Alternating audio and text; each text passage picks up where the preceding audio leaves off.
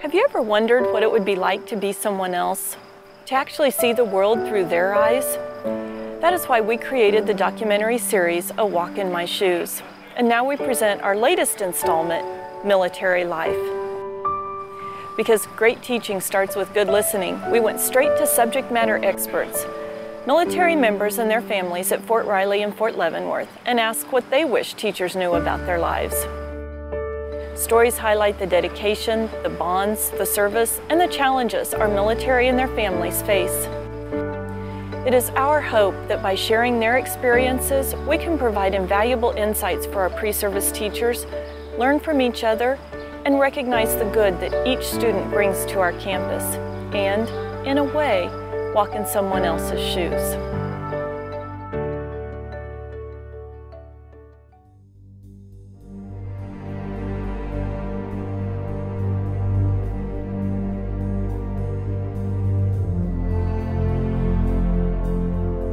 That sense of serving something greater and being a part of something large that everybody has an equal share in, that camaraderie and that friendship is something that you just can't really describe or put words to, but a military person kind of understands it.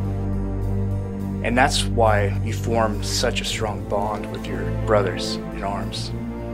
You have to get through it together, and you work for that one common goal, just getting home alive. This is all I've ever known was the military life. Very patriotic family. We believe in our country and giving back. Growing up as a military kid, I'm glad that I'll have that background.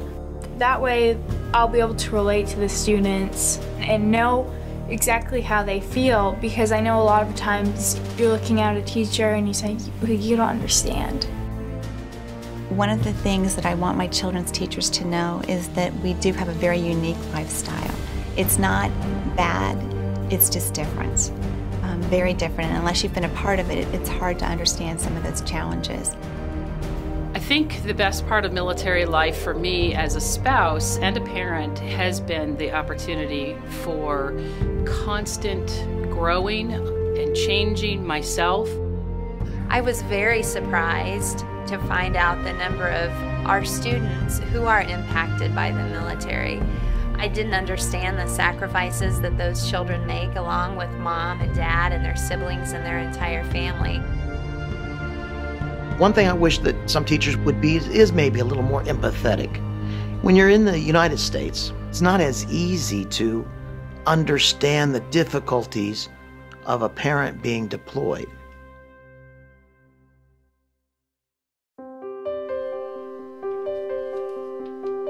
My name is Lacey Sell.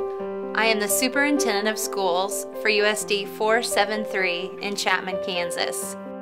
I am originally from Abilene, Kansas, and I taught for a few years in Kansas before I went to Missouri, and was an educator and administrator in Missouri for 14 years before coming back to USD 473.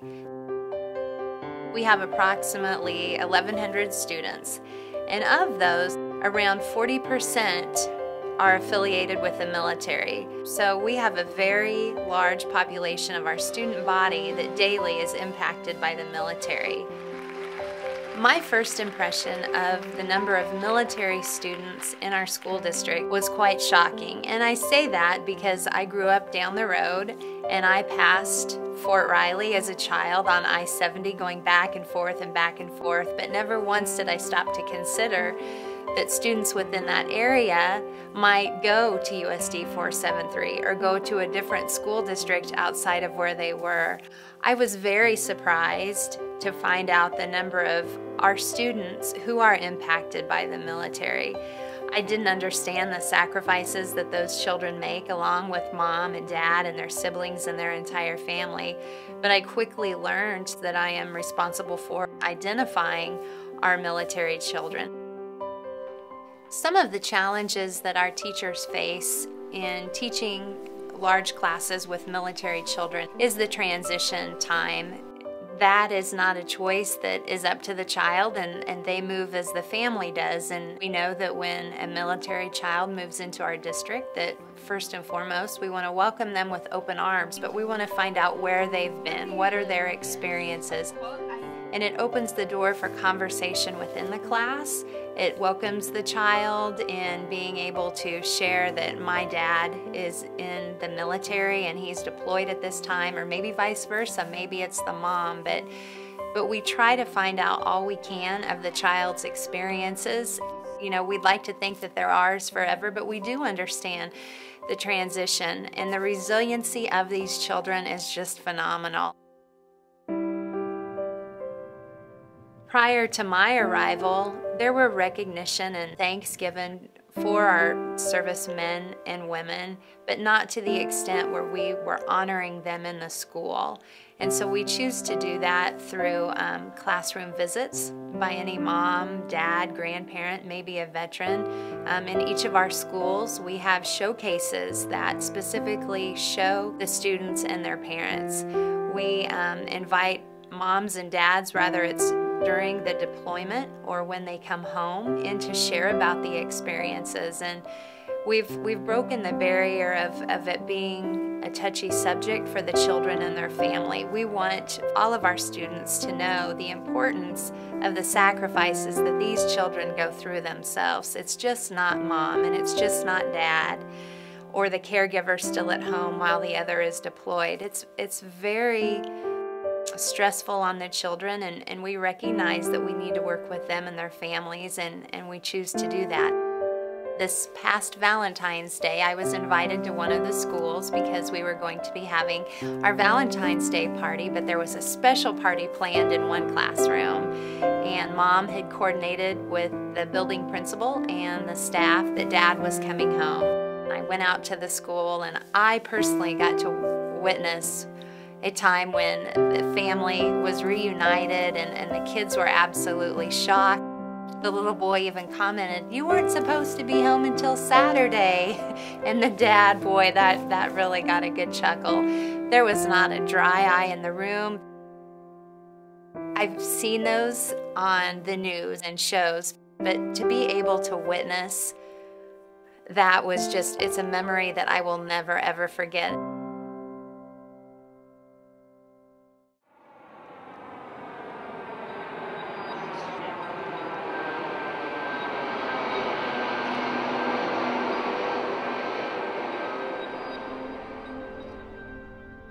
My name is Daniel Potusek, D-A-N-I-E-L, P-O-T-U-C-E-K.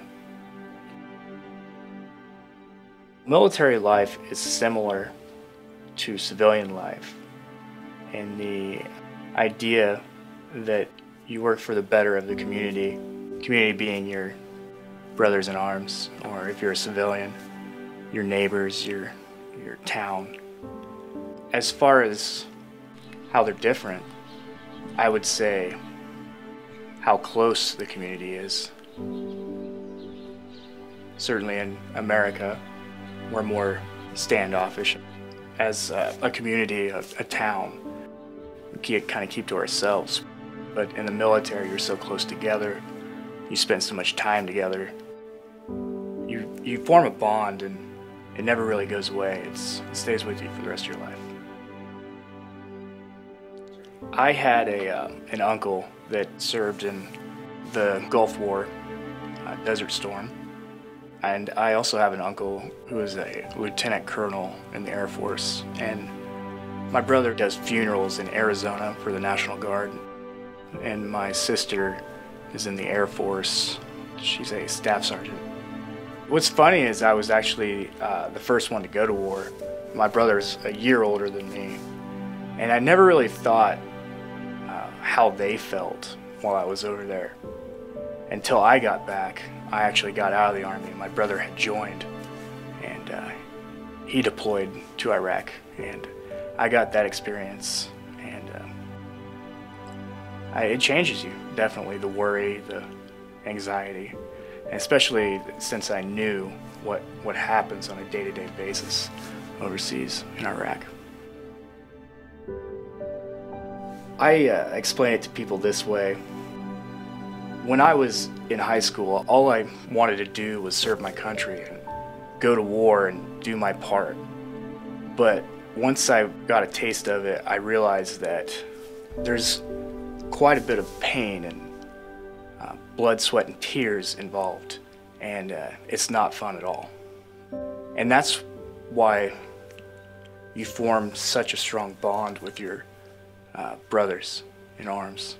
You have to get through it together, and you work for that one common goal, just getting home alive. I was diagnosed with PTSD. I never really noticed that I had it until about 2 years ago, and when I was in, you were considered weaker or not up to the task to defend your country. And people say flashbacks and they think that it's like 15 minutes of you thinking you're someplace else, but that's not really what it is. It's almost like a split second, or you're walking and you smell something and it reminds you, and then you get the feeling of that moment when something terrible happened to you or your friend or someone in front of you, and that those feelings just rush through your body, and it's just a recurring nightmare. It doesn't go away. I try to think positive, and I did serve my country, and I did well, and try and honor my comrades that perished over there. When people think of a soldier, they think of maybe an Iron Man or a robot, something that John Wayne or Clint Eastwood. But we're human, and we struggle with emotions every day, especially when you're overseas. A way that teachers can be more empathetic is to maybe have someone come in, a veteran, and explain. And it's not Call of Duty Modern Warfare. My personal perspective from being in war that I would share with my students is the culture of Iraq. I would also share the personal experiences that I had that were positive, and try not to focus on all the negatives or the politics. Just the story of human interaction.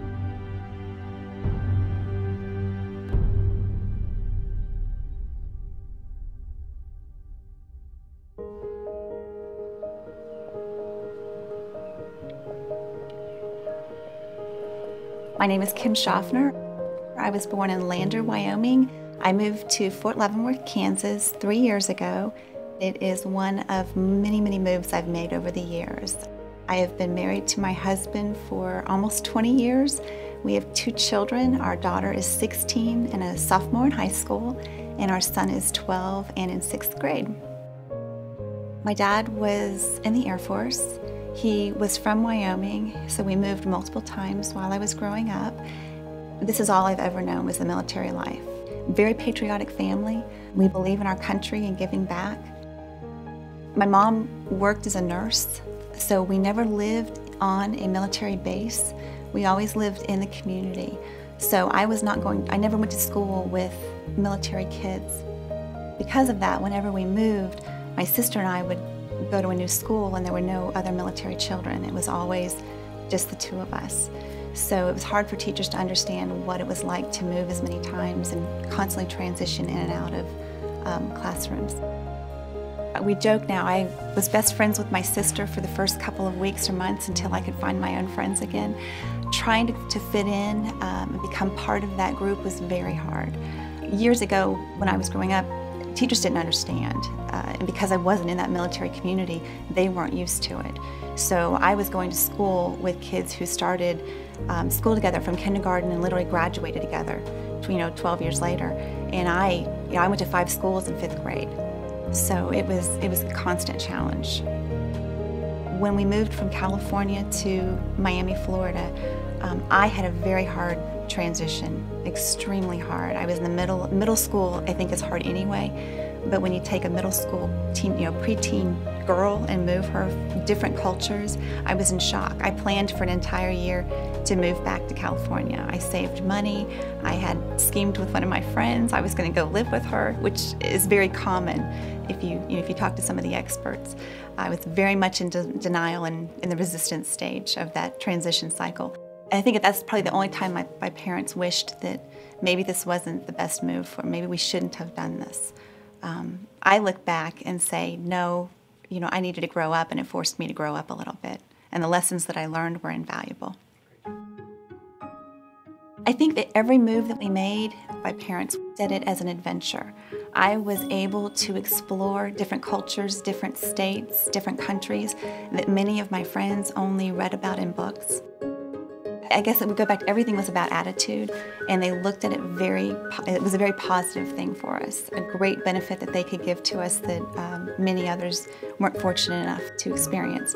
And because of that, I think I've actually have passed that on, I hope, to my children, when they've moved. So I think attitude is a big part of it. I think teachers are more aware of military kids in some locations.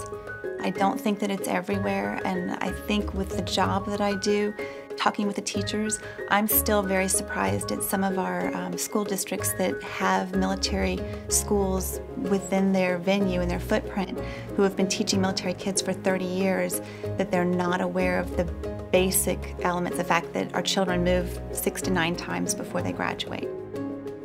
I work for a company called Military Child Education Coalition. It's a nonprofit that advocates for military children with respect to their education. One of the initiatives that falls under MSEC's umbrella is their parent-to-parent program.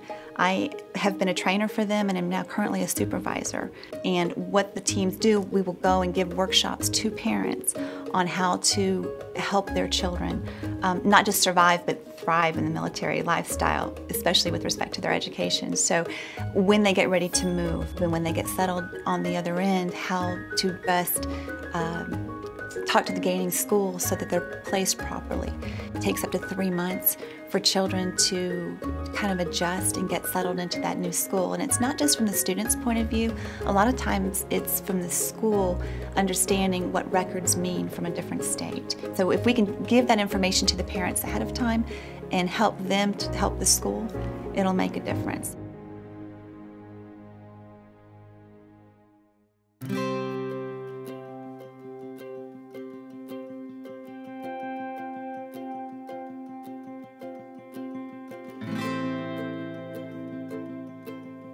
Hi, my name is JR.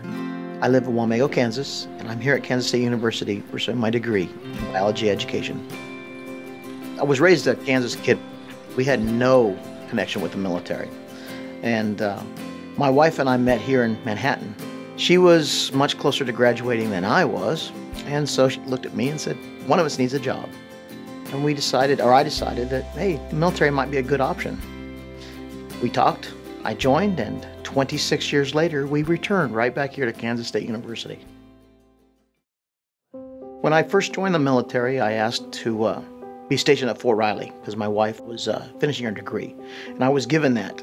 We got to stay here at Fort Riley for 18 months, and then they shipped us to Germany.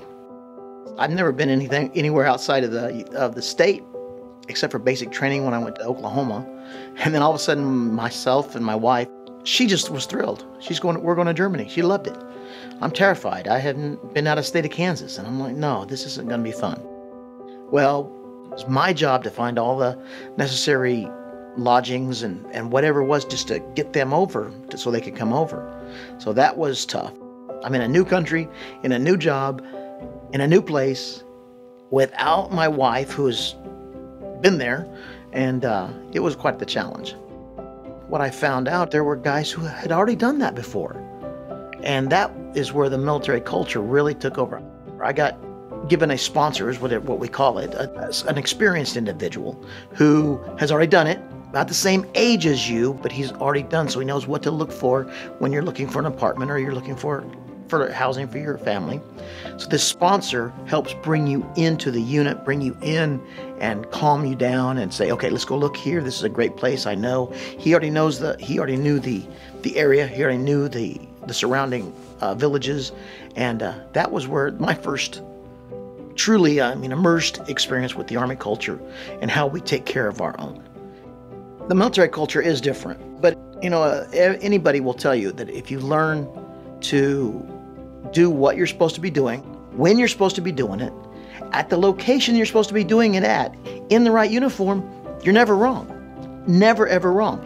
And once you learn that, and that's the basic training with the drill sergeants, that's where you learn it. But once you learn that that's all I got to do is be where I'm supposed to be doing what I'm supposed to be doing, it turns out to be a great way of life. To this day, soldiers of mine, soldiers that I've run into, or I've led, or I've served with, will contact my wife via Facebook and say, how's he doing? What's he doing? What's he look like? What's he up to? How's retirement? So that camaraderie, that sense of serving something greater and being a part of something large that everybody has an equal share in, that camaraderie and that friendship, that is something that you just can't really describe or put words to, but a military person kind of understands it. In 1980, when I came here for the very first time as a freshman, I was a secondary education biology and speech and theater major.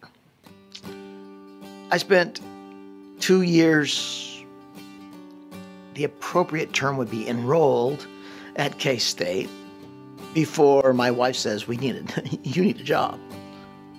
Well, so I've always had the interest in being a teacher. Well, I started this goal in 1980. I started this path. Now, 26 years of globe hopping and seeing other things resulted in me landing right back where I started. And I wanted to finish something that I started so many years ago. One thing I enjoy about being back at K-State in the age that I am is, we always say that youth, it's wasted on the young. I get to relive it.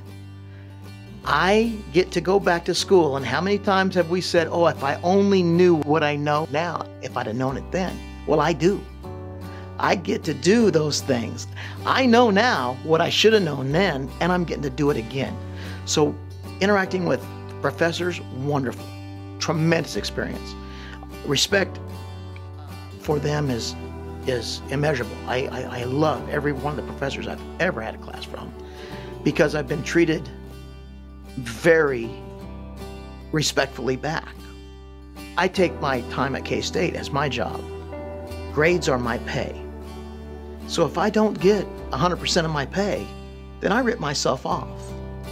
And I take that attitude with me into the classroom.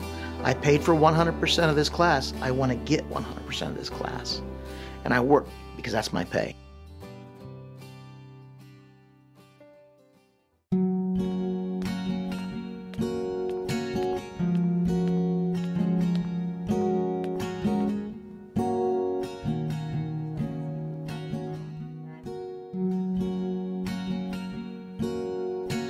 As a military child, you don't get a choice. Like my mom, she had the choice of becoming a military spouse, but you're just kind of thrown into it. And it's not something that I would ever trade either, because I got to see some really cool places. I've lived in 7 different towns, and I've seen so many different places. With the awesome things, there also comes hard times, like when your dad is deployed and your brother has a hard time with that. And he's having emotional turmoil and he's throwing fits and acting out, and he doesn't usually do that. And then as his older sister, you have to cope with that and say, okay, well, he's not usually like that. A lot of times when I meet somebody, they don't even realize what Army life is even like. I've had people who don't even realize what a fort is, like Fort Riley. They asked me if my dad sleeps in a tent all the time. They don't understand, that we live in houses. it's just a normal life, but your dad doesn't go on a business trip, he goes to war, he goes to Afghanistan. So when I'm explaining it, it is really difficult because some of the things I don't understand. And then it's also hard for them to understand the pain that I'm going through, as well as my family. I mean, they get excited for me when my dad comes home, but they don't really understand how long we've been waiting for this, because their dad doesn't go away for a year to this scary, scary place, you know, where he could die at any moment. So it's just hard to explain. I think military families have very similar situations as everybody. Lindsay and I have talked about this, and we were trying to think, well, what is really different? And the only thing that we could really think about was that during wartime, where the other typical American family might sit around and think about the war, we actually really worry about it because our loved one is there. One thing that sticks out in particular, I think when we were stationed in Colorado, he was deployed twice. And we had 2 of our close friends lose their husbands. And both my older girls, they're friends with those families' children. And it was very difficult to see that. Their families lived in our neighborhood. It was a circle neighborhood, and one was across the street and one was cat corner. And that was a very difficult process to deal with emotionally. On the heels of both of those deaths, Jason, my husband, came home about a week or 2 later from each of his deployments. And then there's the guilt that you feel that your own soldier's coming back. But what we did is we wrote a book. And we took pictures and we wrote a book about what it's like to be a military kid. And we talked about what life is like when Daddy's away, and things we do.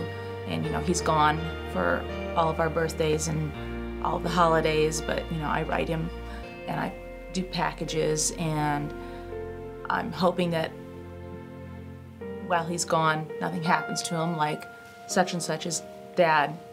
And it was kind of neat because the pictures in the book were of Lindsay and her sister Haley, and the other 2 were little. So those pictures, it was neat for them to see themselves in that book.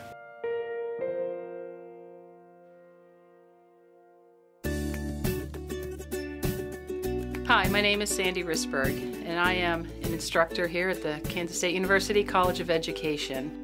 I am the coordinator of the Military Connected Student Education Program. It is an organization that is designed to educate both our pre-service and our in-service teachers on the culture of the military child and the best ways to meet their unique needs in the classroom.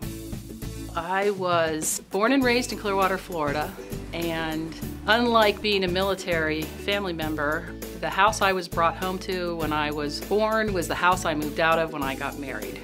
And so I had no experience with the constant moving and the situations that causes with families and spouses and household goods and children and school and education. You know, raising kids in the military is an interesting journey because of all the transitions and the deployments and all of the moving we've done. Our family has moved 11 times, and my children have attended 7 different schools each.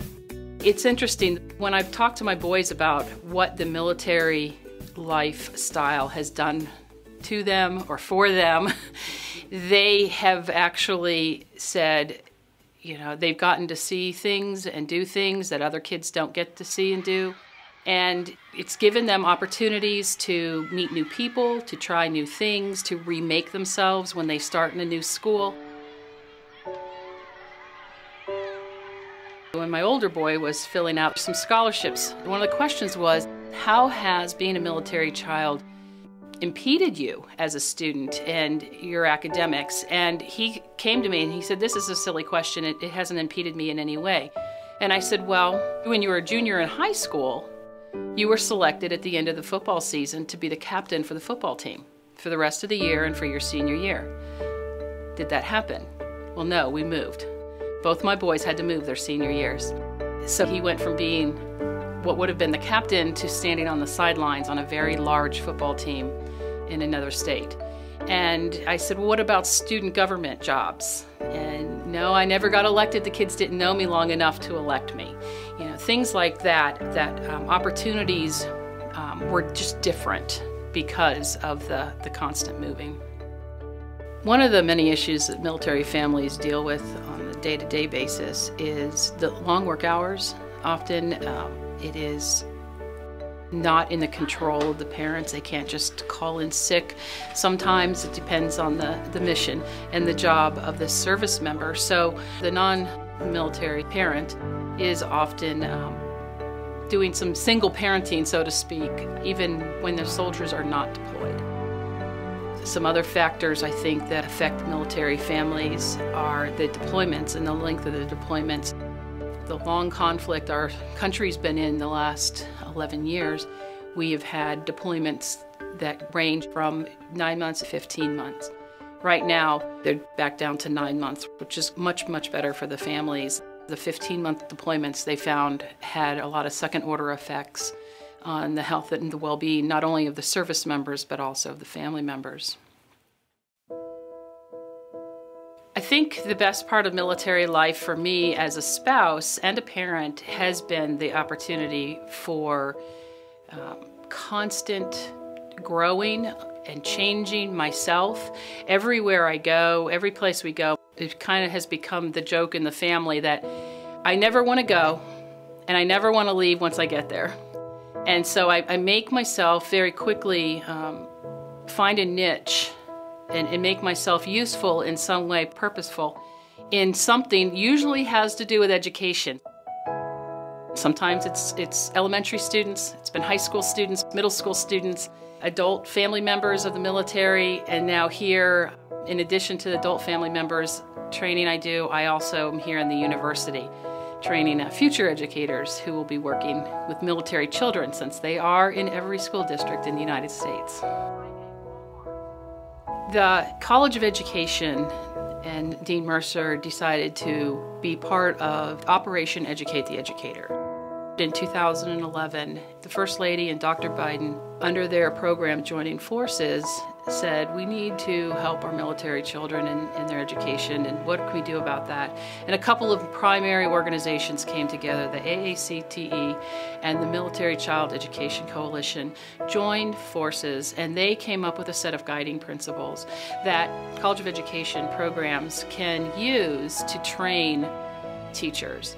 And so they were looking for universities to become part of the beginning of this new program. So we're training our staff, we're faculty, we're training our students who are here, and I've had the opportunity to do that in Gary County schools, up in the Chapman School District, and here in Manhattan, and do some training with our teachers in the classroom, and not just give them information, but gain from them as well. We're asking those teachers who've been in the field for their insights and their best practices as well. So we're learning from each other, and we're hoping to put together something that we'll be able to share with other teacher preparation programs in other universities to better the teaching field across the country.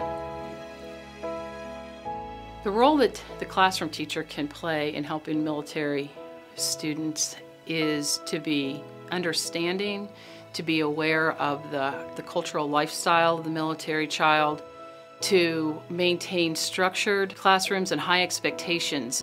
Nobody's asking teachers to lower expectations for military children. Matter of fact, it's the other way around.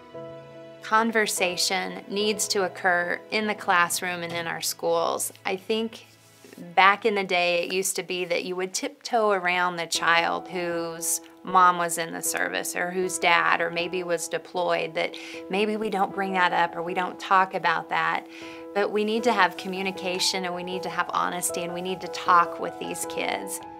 My one piece of advice would be take the time to work with your building principal and your counselor to determine who those military children are in your classroom. And then you talk to them, talk to them, talk to them. The advice that I would give teachers that work with students that are in a military family is to be extremely supportive. Say if their father came home from deployment and they missed 2 weeks, you definitely have to be flexible with their schedule and not be so concerned with yours, and really take into perspective how much emotion is going through that student's mind. I think all teachers should recognize that the deployment process isn't just 1 year or just 9 months. It's a whole long process. The best advice I can give to teachers who will be teaching military children is get to know your students, get to know their family life a little bit. I would take a tour of the military installation, learn some of the resources that are available, because you may have an issue that surfaces, that there's already an organization out there that can help, and you can't redirect them if you don't know it's available. If I could give one piece of advice to my kids' teachers of yesterday, it would be to have that empathy, because if you've never experienced it, what it feels like to make friends, your best friend forever, and oh, by the way, she or he is leaving tomorrow, and they're going thousands of miles away. Before Facebook, before Twitter, before the internet, this was very difficult for children.